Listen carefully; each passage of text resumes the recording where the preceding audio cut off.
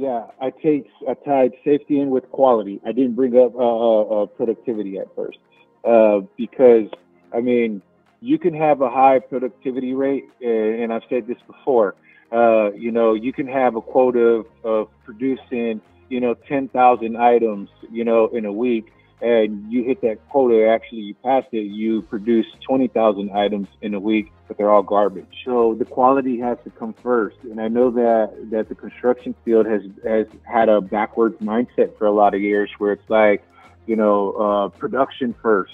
Production first because that's what makes money.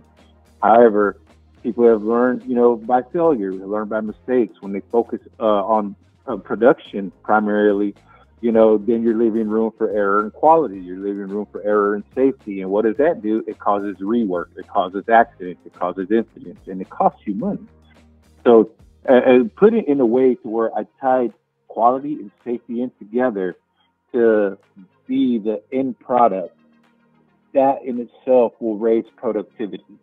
And once we were able to show that, like, look, we focus on good quality, we focus on being safe, everything runs smoother, productivity rises on its own.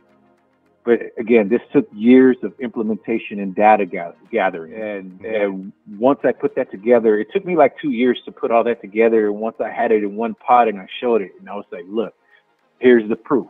Here's the thing. We're not just, it's not just costing money to keep us. We're not falling plateau, but now we come to a point where safety is making money. Safety is making money. And once I put it in those words, it was sold. It was sold very easy.